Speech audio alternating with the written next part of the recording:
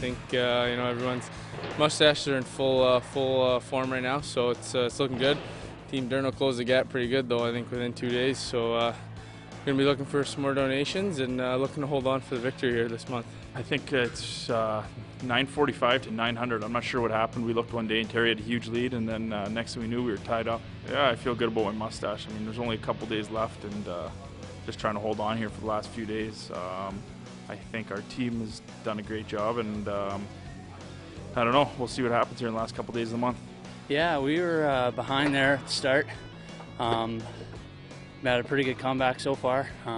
Hopefully people keep donating. It's a good cause. And as far as the mustaches go, Team Durno, obviously, way better. Clearly mine's pretty thick, as you can see. We're still a few bucks behind, so, we're just the honest, hard-working team, blue-collar kind of attitude we got. So if you guys like that, I don't know if you guys appreciate blue-collar people, we'd really appreciate it if you donate to us. I deserve my first round pick. Durn makes a really good pick there, and I think we're going to win it. It's a great cause, and to raise awareness, and I don't know if it's the best looking on any of us, but it's like I said, it's a great cause, and hopefully everybody donates. It's been going for the whole month of November here. A bunch of guys are doing it on the team. It's for a good cause. It's getting pretty itchy. Only about 6 or 7 more days, I think, left to go here.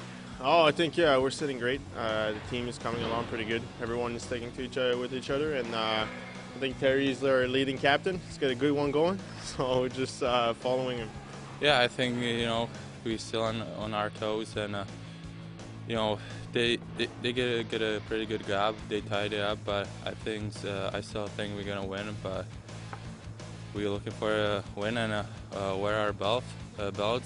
I hope that's going to be, I think I'm going to run to Target and buy like some WWE belts so we can wear it around the locker room, show everyone we are the champions.